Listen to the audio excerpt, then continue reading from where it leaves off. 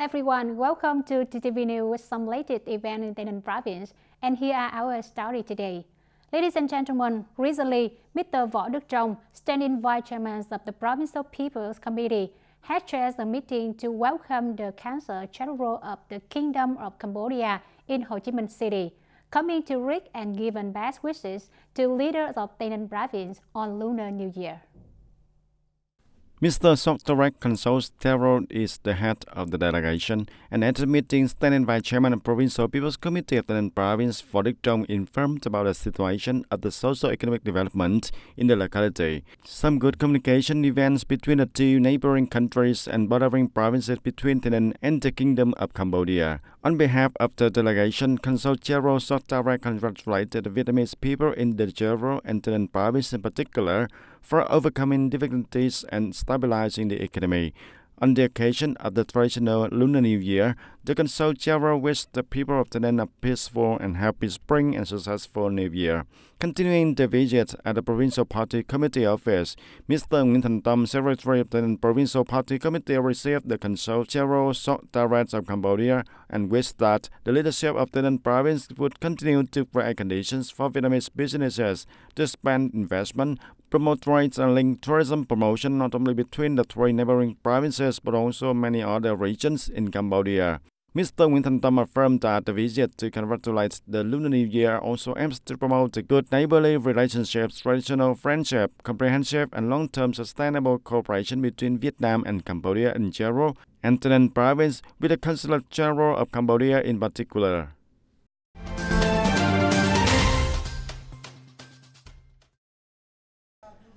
And ladies and gentlemen, the Ministry of Health adjusts the province's city nationwide to create favorable conditions for the people to return their hometowns to welcome the Lunar New Year for that holidays, citing the last coverage of COVID-19 vaccination. The Ministry met the request in a document sent to the people committees of provincial level localities on January the 22nd. It noted that 100% of the people aged 18 and above have received at least one shot of COVID-19 vaccines, 95.6% of the second, and about 18.6% of the third. And meanwhile, 94.1% of the children aged between 12 to 17 have given at least one dose of vaccines of COVID-19 and 82.2% of the second dose. The Ministry also requested localities to increase monitoring and promptly detect suspected cases in the community so as to take timely action to curb the spreading of the COVID-19 pandemic. And by the end of January the 21st, a total of nearly 175 million doses of COVID-19 vaccines were administered in the country, including 78,800,000 being first dose and 73,700,000 the second, and about 22,400,000 the third. In comparison with the target recommended by WHO, Vietnam has achieved the goal 6 months earlier. It's expected that Vietnam will complete the third dose of vaccine by the end of the first quarter of 2022. Recently in Phuoc, Trang, Tay Ninh Radio and Television Station has coordinated with a number of businesses in the province to give that gift to poor and disadvantaged households here. In Phuoc Commune, one of the border communes of Trang, leaders of the radio and television station and local authorities presented 85 debt gifts to the poor and near-poor household. Each gift is worth 300,000 Vietnam dong. The total value of the gift is nearly 30 million Vietnam dong, contributed by businesses in the province such as TayNinhTV Company Limited, Trang Private Enterprise, and Lê Phước Private Enterprise. These are gifts with the meaning of sharing love to the people in border areas, significant areas of the province that the radio and television station has connected with a number of businesses in the province to join hands with the localities to take care of the poor households on the occasion of the coming of the Tet holidays. And also in the morning of the same day, the women unions of Phuoc Commune, in collaboration with Nhật Hồng Food Technology Company Limited, presented 50 debt gifts. It worth about 300,000 Vietnam dong to the poor and needy household also.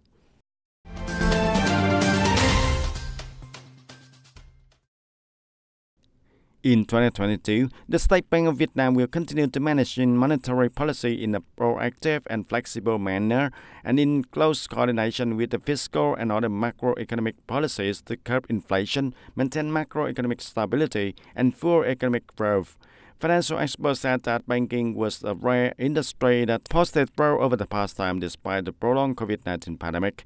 The profit picture of the banking industry in 2021 remained bright, mainly due to recovery of capital demand of the economy in the last month of 2021. Many commercial banks have been extending credit limits by the State Bank of Vietnam to inject capital into the market to serve the production and business activities. The breakthrough in credit at the end of the year was the driving force for the strong increase in banking profits. According to the latest update, the credit growth of the whole economy in 2021 reached nearly 14%, while it had initially been expected to increase only about 12%.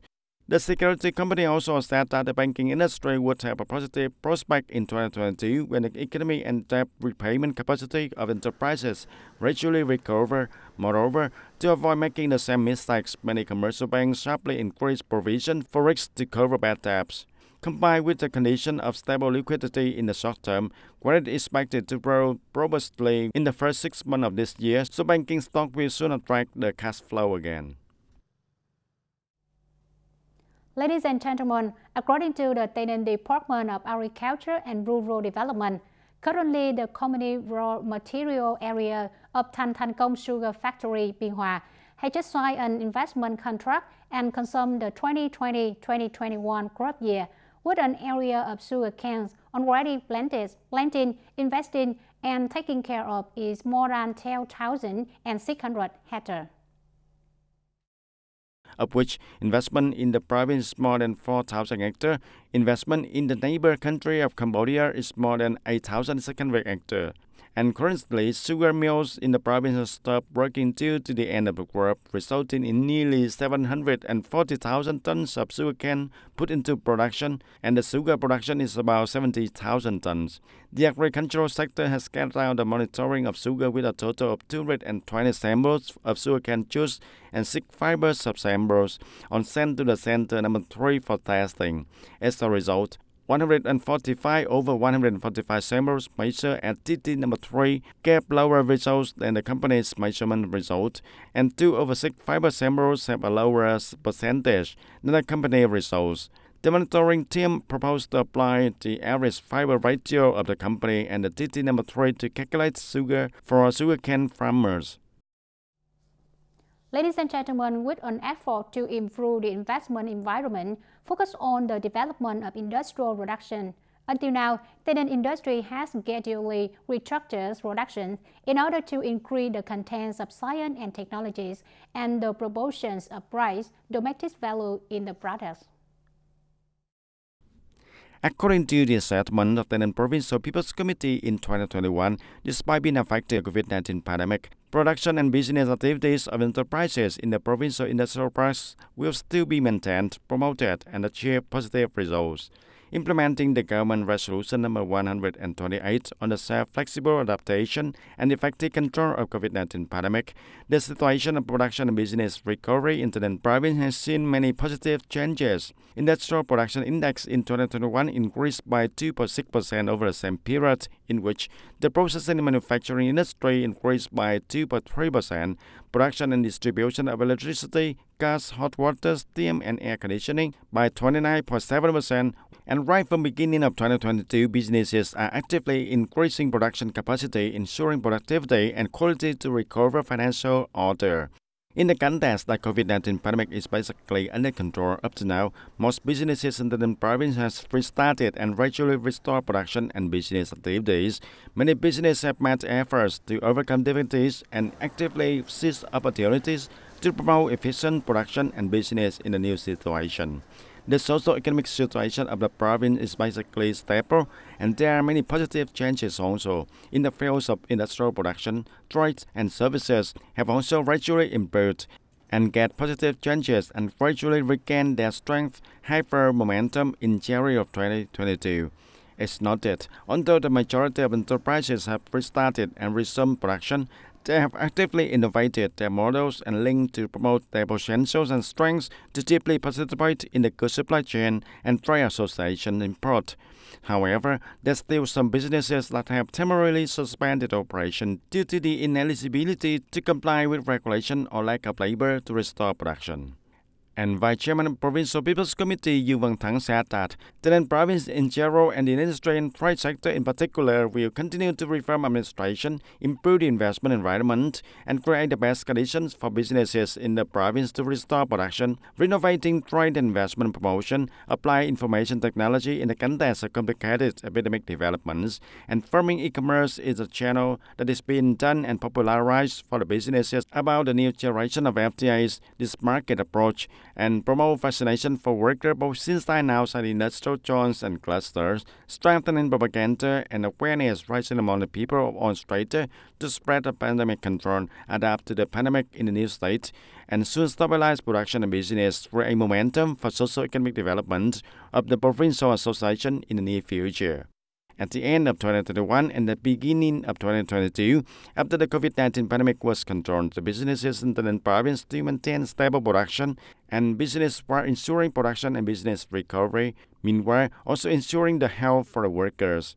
The Management Board of Industrial Zones in Tay Ninh Province said that in 2022, it is forecast that the situation will still have many differences and instability due to the impact of the COVID-19 pandemic. The unit also developed an adaptive and flexible scenario implementing the set goals, at the same time closely coordinates with localities, departments and branches in the province to implement the tasks, especially removing difficulties and obstacles and providing support for investors and businesses.